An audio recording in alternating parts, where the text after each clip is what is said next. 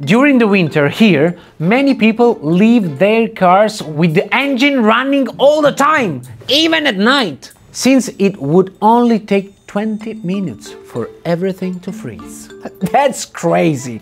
We are talking about a place where the lowest temperature ever recorded was minus 63 degrees Celsius. This episode of Earth Records is centered on Yakutsk, a Russian city known as the coldest city in the world.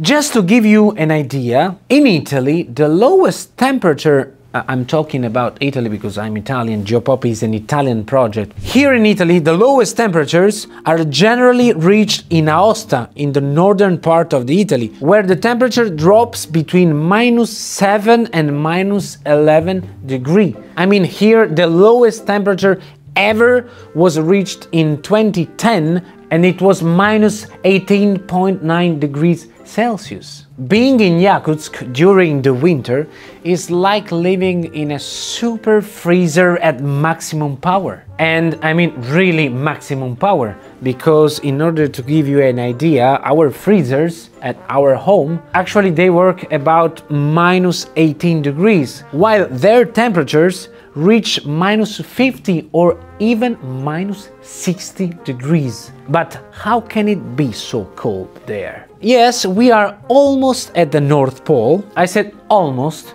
because we are at 62 degrees latitude, so the climate certainly won't be mild around there. However, for such freezing temperature to be reached, atmospheric, physical and geographical factors must come into play. Yakutsk is located in Russia, in the Republic of Yakutsk or Sakha in Eastern Siberia. The city is built on the permafrost, the permanently frozen ground which is found in the coldest areas of the planet, such as Siberia.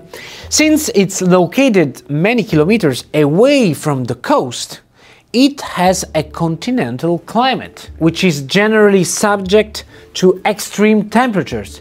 In fact, inland areas heat up and cool down at a much faster rate than coastal ones. Besides, at those latitudes, the angle of the incidence of the sun rays is so high that clearly the extent of ground warming is minimal. The geographical location of Yakutsk and the Siberian anticyclone also contribute to its coldness. In general, anticyclones are atmospheric zones of high pressure, where the air is heavier and the climate changes very slowly. The Siberian anticyclone originates from the vigorous cooling of these regions and is characterized by a lack of humidity. The high density of the air also interacts with the geographical territory surrounding Yakutsk.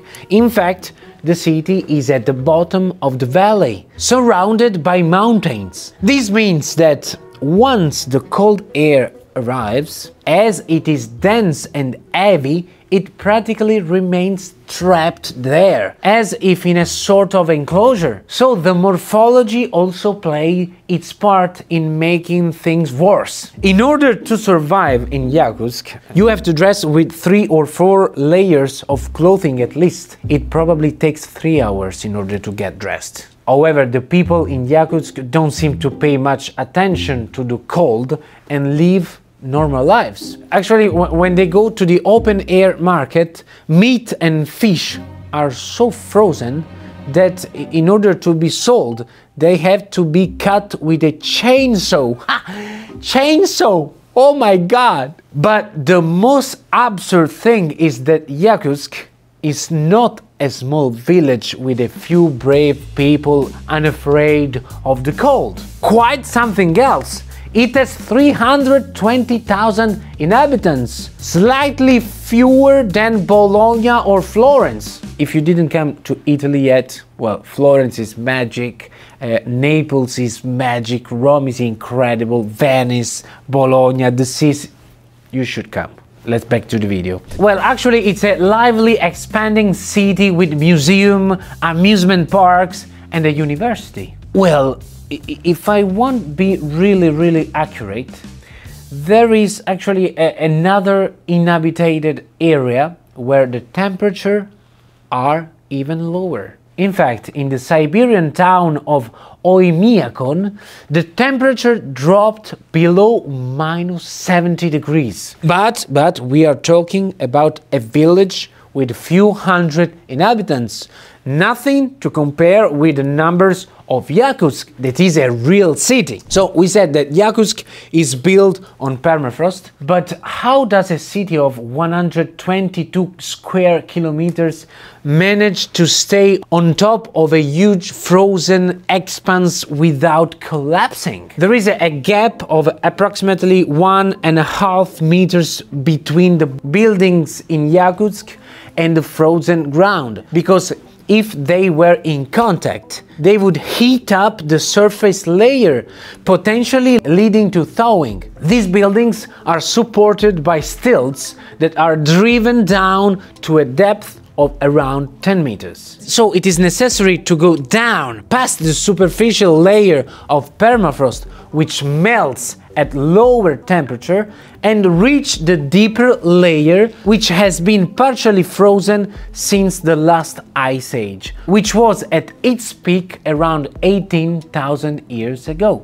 If you want a technical video on the last ice age, I mean technical from the geological point of view, please write down here in the comments last ice age and we'll do the video. For the same reason, water pipes, heating pipes and electrical cables are above the ground, otherwise they would freeze. In fact, the infrastructure is clearly visible in the city. They are often wrapped in insulating materials because the open air obviously is not warm. Even with these precautions, it is not 100% sure that one can feel safe. In fact, a large number of buildings in Yakutsk have slanted walls or floors because the ground is in a never-ending state of motion. But Yakutsk is at risk of losing its record because of the effects of global warming. It's true that it doesn't freeze during all the year around there. Thanks to the continental climate, the thermal excursion between the seasons is impressive. And during the summer, the maximum temperatures can even reach 20 or 25 degrees Celsius. However, recently there have been some abnormal temperature peaks between 35 and 38 degrees Celsius. This makes it more and more dangerous to construct on permafrost, which could even melt until the depth. I don't know if you remember the last Siberian fires in August last year. It was an environmental catastrophe that took place in Yakutsk, the region in which Yakutsk is located.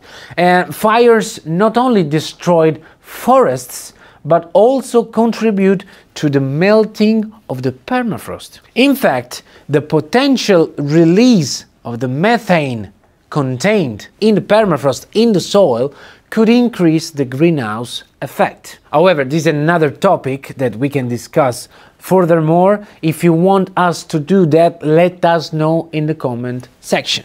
Dear all, I hope you enjoyed this video from our Earth record series. I hope that my English is not the worst English ever. I'm Italian, you can hear that I'm Italian. If you have other ideas for this series, please let us know with a comment, and see you in the next video, always here on Geopop Everyday Science. Ciao.